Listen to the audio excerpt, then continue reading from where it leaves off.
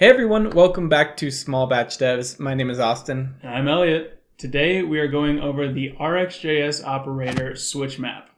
If you enjoyed this video, make sure to like the video, hit the subscribe button, and of course that notification bell. But without any further ado, let's jump into it.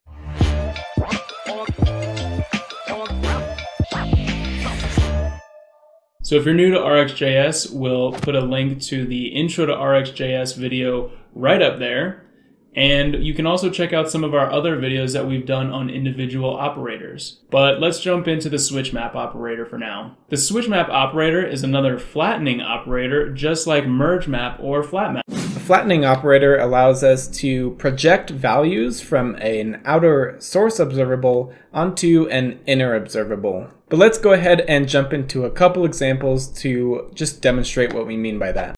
So taking a look at the code, we've got an outer observable called letter observable that's just going to emit a series of letters. But we've also got a pipe on that observable that has a SwitchMap operator inside of it. And that SwitchMap operator is going to have the values projected from the letter observable into the observable that it will return back through the pipe. So each letter will be projected into this letter number combo. And as you can see, the result here is that each letter is paired up with all of the numbers in sequence. This just shows the flattening and projection capabilities of SwitchMap. Our second example here is pretty similar to the previous one, except we're going to use the interval function, which will just emit a new value every 1 second or 1000 milliseconds. And obviously in our inner observable, we are going to be using that emitted value, which will be a second, and just pair it up with each of the values in our inner observable, so A, B, and C. So if we run the code here and give it a few seconds, you'll be able to see that each second we are emitting a new value and pairing that value with each value in our inner observable. Pretty sweet. Pretty sweet. So SwitchMap really differs from the other operators because of its ability to cancel the inner observable when a new value is emitted from the source observable. The more you know. So we're going to jump into an example. Now we're going to jump into an example. So to demonstrate the canceling effect of SwitchMap, let's jump into our example. We have two observables being created. The outer is a 5-second observable, so every 5 seconds a new value will be emitted.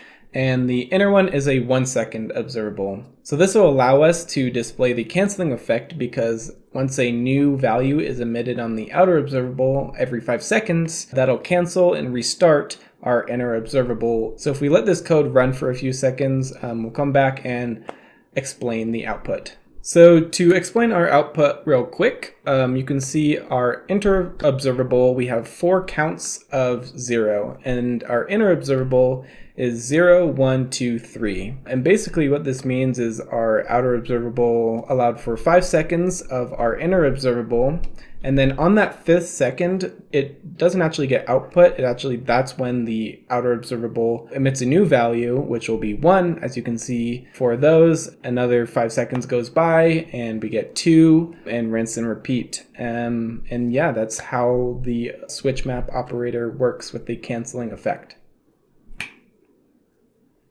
So a great example of when to use the SwitchMap is if you have a search API and your user is going to input something into your search box. Every time they hit a new letter, you're going to send a new request to get the search results for that word. But you don't need the search results for the previous words they've been typing, so you want to cancel those inner observables, and that's where SwitchMap really comes into play. So basically, if you find yourself in a scenario in which you don't always need your inner observables to fully complete, that would be a good time to use the SwitchMap operator. Really good time. The best of times.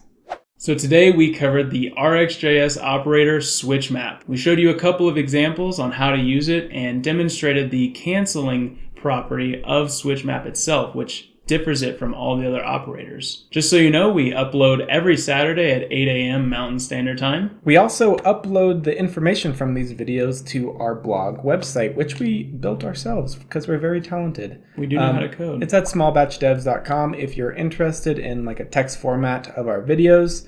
Also, make sure to check us out on social media at Small Batch Devs on Twitter, Instagram, and Facebook. As always, thank you very much for watching. If you enjoyed this video, make sure to like the video, subscribe to the channel, and of course hit the notification bell to be notified of our videos. But thanks for watching, and we'll see you next time. Peace. Go.